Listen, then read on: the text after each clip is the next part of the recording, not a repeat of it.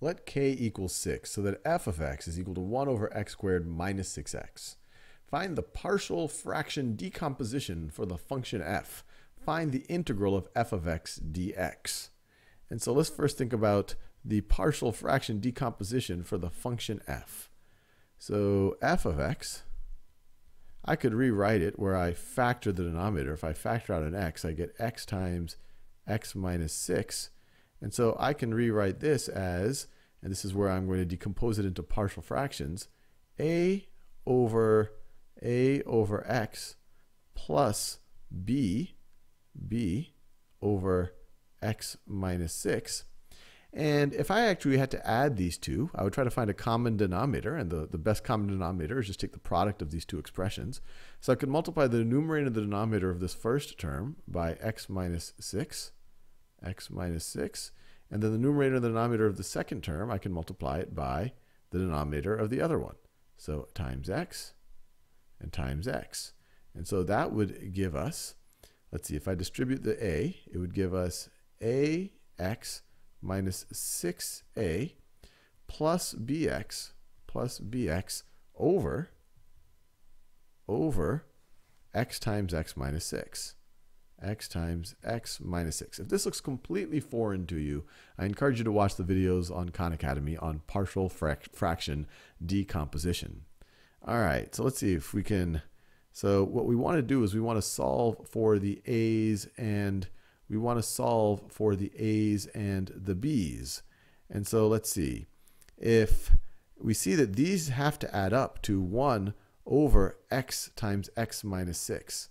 So these have to add up. I'm just going back to this. These have to add up the numerator.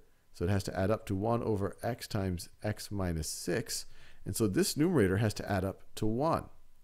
So what we can see is that the x terms right over here must cancel out since we have no x terms here.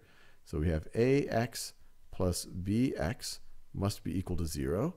Or you could say, well, that means that a plus b is equal to 0. So we took care of that term and that term. And then we know that this must be the constant term that adds up to 1, or that is equal to 1. And so we also know that negative 6a is equal to 1, or a is equal to, divide both sides by negative 6, negative 1/6. And then if a is negative 1/6, well, b is going to be the negative of that. We have negative 1/6 plus b. I'm just substituting a back into that equation. Need to be equal to 0. And so add 1/6 to both sides, you get b is equal to 1/6. So I can decompose f of x. As being equal to a over x. So that's negative 1/6 over x. I just write it that way. I could write it as negative 1 over 6x or something like that. But I'll just write it like this just to be clear that this was our a. Plus b, which is 1/6 over x minus 6. So that right over there, that's the partial fraction decomposition for our function f. And if I want to evaluate the integral, so the integral of f of x, the indefinite integral, well, that's where this partial fraction decomposition is going to be valuable. That's going to be the indefinite integral of negative 1/6 over x plus positive 1/6 over x minus 6, and then we have dx. Well, what's the antiderivative of this right over here? Well, the antiderivative of 1 over x is the natural log of the absolute value of x. And so we can just say this is going to be negative 1/6 times the natural log of the absolute value of x. That's the antiderivative of this part. And then plus 1/6.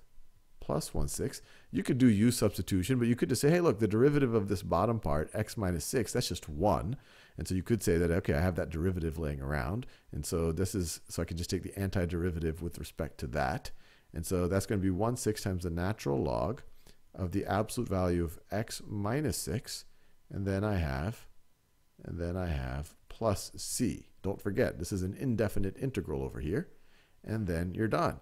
And you see that that partial fraction decomposition was actually quite useful. So they were helping us how to figure out this. You didn't just have to have that insight. They're like, okay, how do I evaluate this antiderivative? Well, they're telling us to use partial fraction decomposition.